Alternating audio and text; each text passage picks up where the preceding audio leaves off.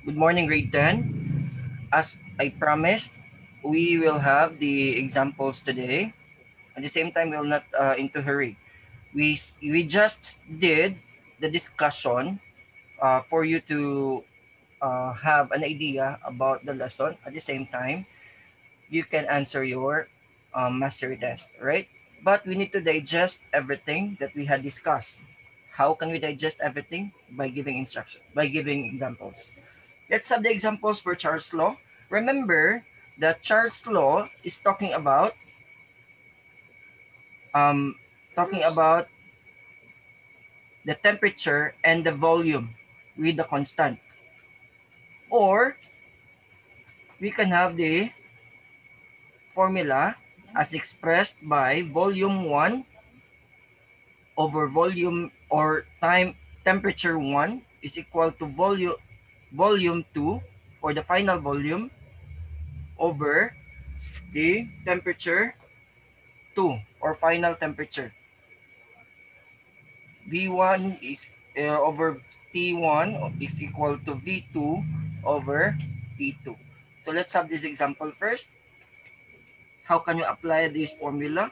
Remember, if it is directly proportional, okay, you can actually cross multiply because this is directly proportional. They're actually equal, right? Let's have this example. Let me share my screen again. Okay.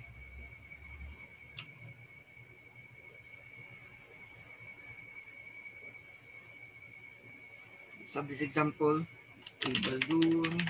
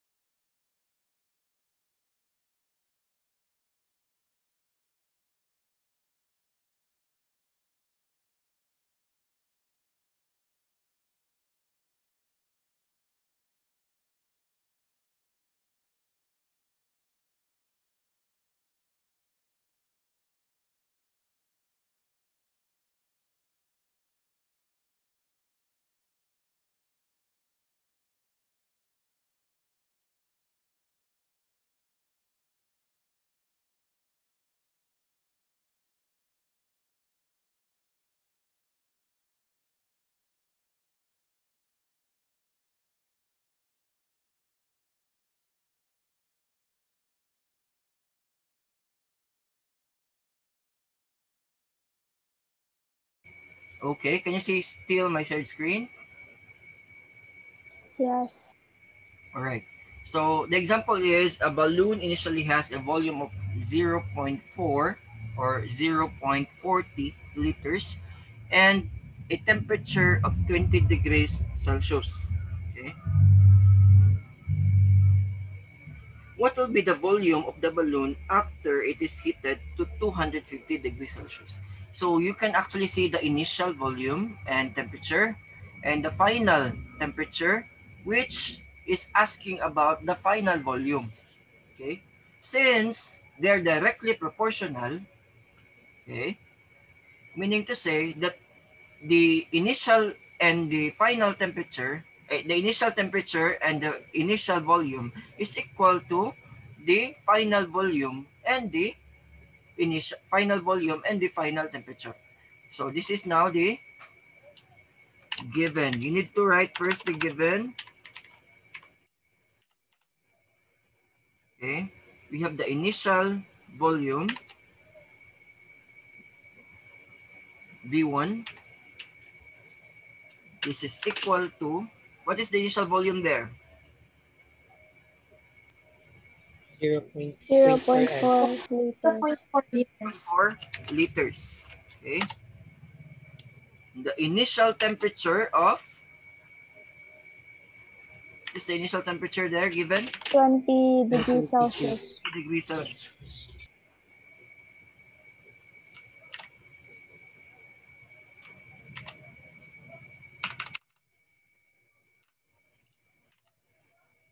The final volume is actually,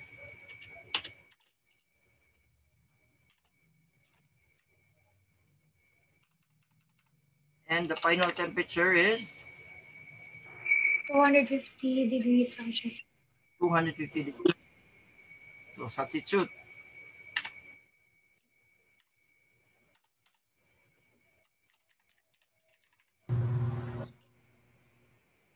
First, you need to have the formula.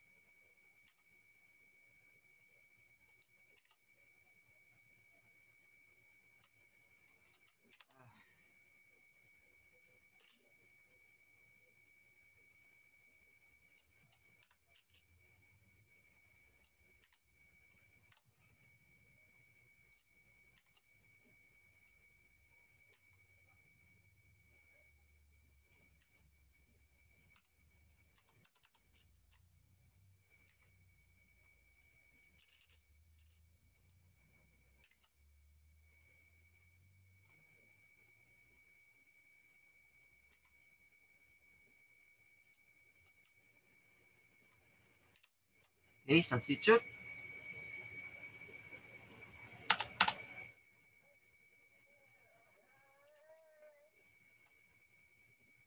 Since B1 there is, what is the value of the B1? 0.4. 0.4 liters. Liter Need to substitute it first. And over 20 degrees Celsius. choose for T2, T1 rather,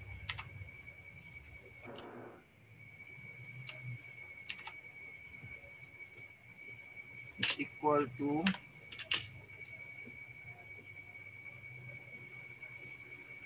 Sure, aren't we supposed to convert the degrees Celsius to Kelvin? yes, we need to convert that one to Kelvin. We need to use the Kelvin simply because we are trying to give a correct. I'm not saying that degree Celsius is not correct, but we need to give the exact number or exact computation for that particular temperature. Okay. T2 here is degrees Celsius. Okay.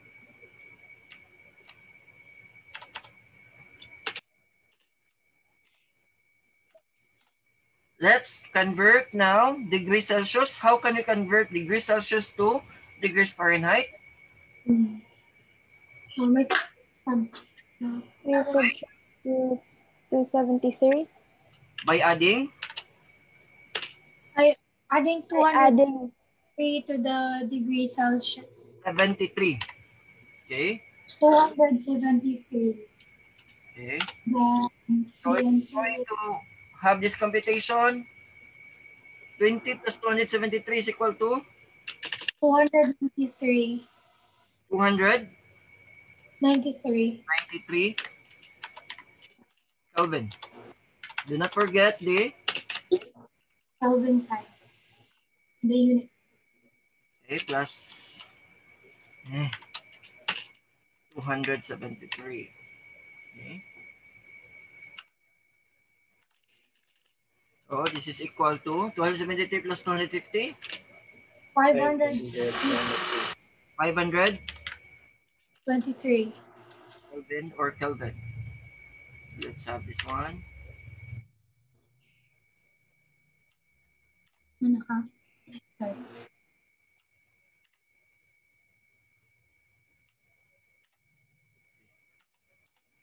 What should be done next?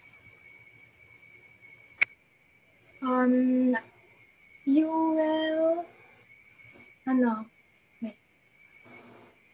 You will multiply Let's 500 multiply. both sides. Multiply both sides by?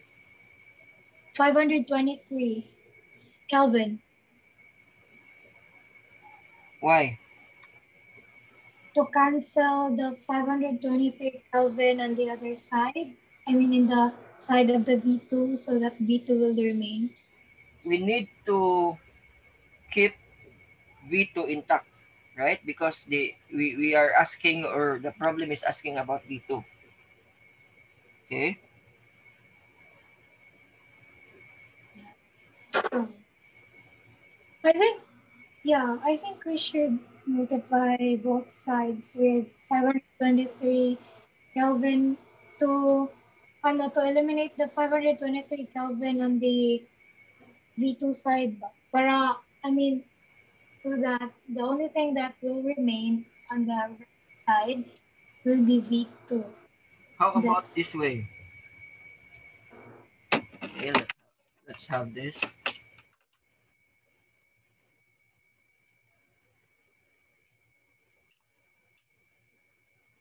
Annotate. How about this way? Uh,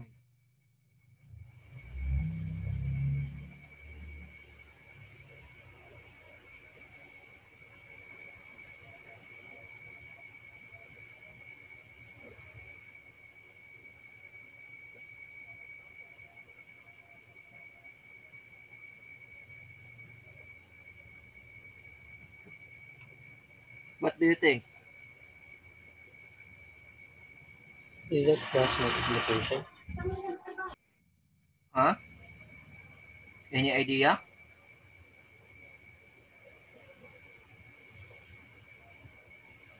Since we need to retain V2, V2 is one being asked in the problem. What mathematical uh, mathematical procedure should we use or appropriate for the problem? What do you think? I think we should multiply 523K Kelvin to 0.4L over 293 is equals to V2 since V2 has no value or unknown yet. Okay, we will So it multiply will, 520 so point I think it will become 0.4L times 523K over 293K is equals to V2, if I'm correct. I don't know. it could be. Any other idea?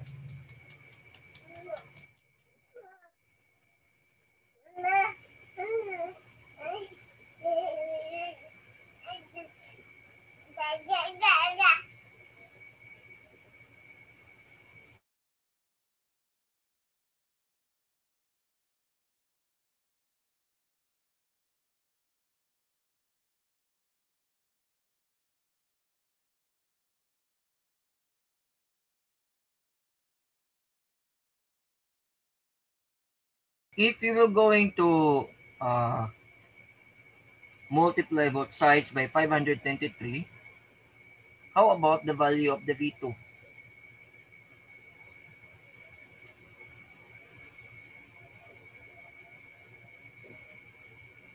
Okay. In simple ruling for scientific calculations, if you cross multiply both sides or cross multiply the other side with the unknown, it will be retained because it is unknown. Okay, you cannot cross multiply unknown terms in scientific problems, right? So this is applicable. The one uh, mentioned this or discussed by Inario is correct. Okay, we can actually use that one. Okay, again, if you cross multiply terms with the unknown, it will be retained. Why? Because you cannot cross multiply unknown terms.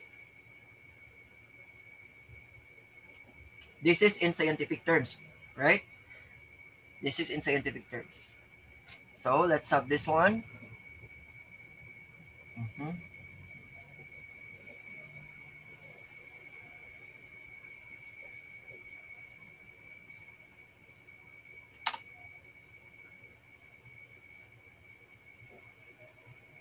0.4 liters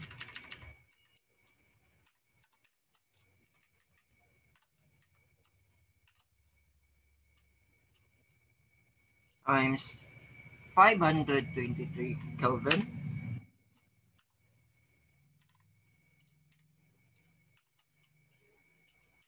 equal to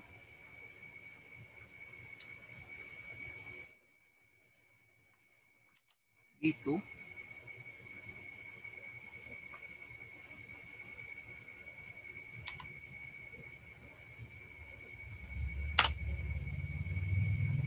over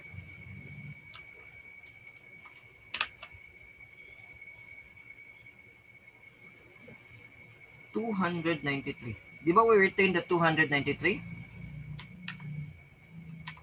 Yes. Kelvin? Okay. What should be done next?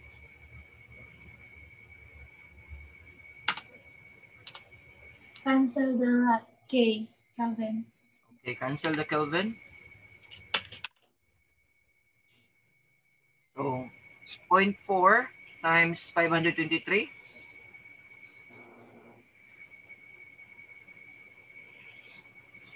0.4 plus 523, this is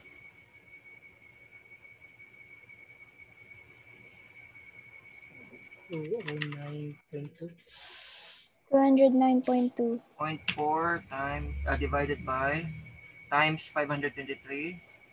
Wait, 523.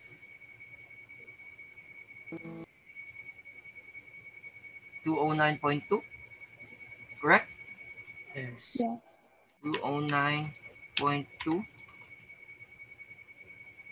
divided by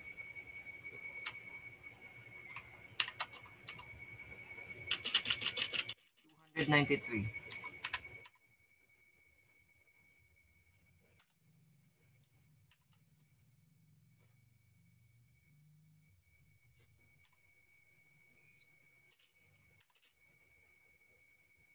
29 divided by 293.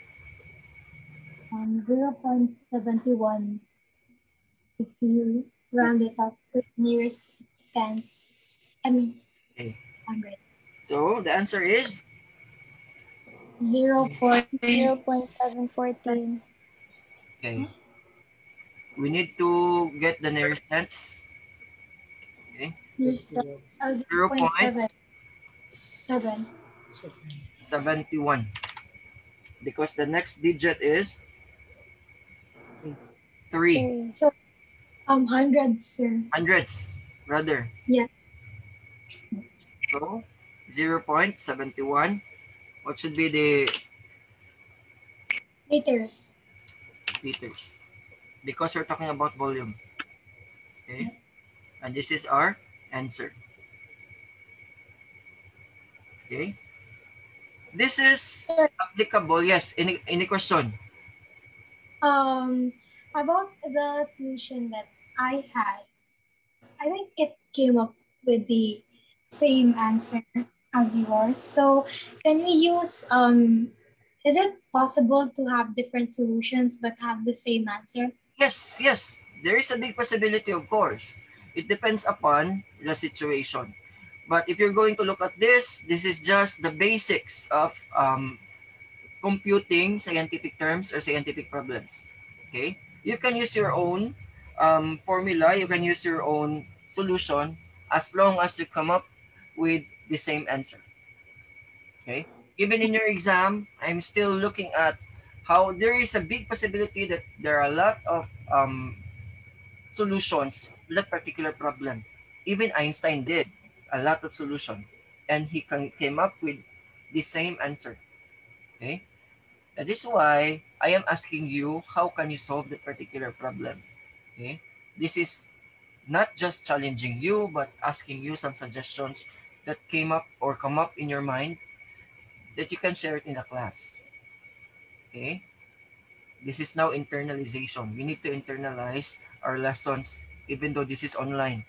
Because once this is face to face, or if it is this face to face, I will ask you a lot of examples and a lot of solutions to the problem. That's how we manage the class. That's how I manage the class also. Okay? This is to challenge you. And you'll be remembering all of this in your higher years. In educational terms, this is called conditioning. Mind conditioning. Okay? I think we already have left, we have 8 minutes left, and then there are a lot of problems part to be solved. Do you have any question with this problem? Same, huh? If the question there is talking about or asking for T1, it's the same. Or T2, it's the same. As long as, again, you can have your own solution as long as you come up with the same answer. Okay? So how can you test your answer? The same procedure. You remove the one, or you remove any of those, and then you do the solution. If you came up with the correct answer, therefore your answer is correct and your solution is correct. Right? Do you have any solution for this problem? Any other suggestion? Biloso and the other Inario? Not really sure. I That's think the one I talked about a while ago. yes. This is from Inario actually. Okay. We will take this little by little. Gas laws are quite complicated if we make this complicated, as simple as that. But if you will make this as easy as possible and you will not into hurry, we can actually digest the topic and you can learn out of the topic, right? I just don't want to be I don't want this class to be wasted. That's it. Because you'll be upcoming grade 11 and there are a lot of gas laws in grade 11 also. Okay? At least even though this is online, you can have the lesson digested, right? We can do it, grade 10, I know. Okay? So far, I think that will be all for today. Thank you for your participation, grade 10. We did a lot today. Since this is online, we cannot just give a lot of examples at the same time. We need to do it little by little. If you have question, please raise it in our GC, or you can send a direct message to me or private message to me, right? I'm more than willing to help you. I think that will be all for today, class. Thank you for your participation, grade 10. Have a nice day, everyone. Goodbye. Have a Goodbye. nice day Thank as you well. as well. Goodbye. Thank you.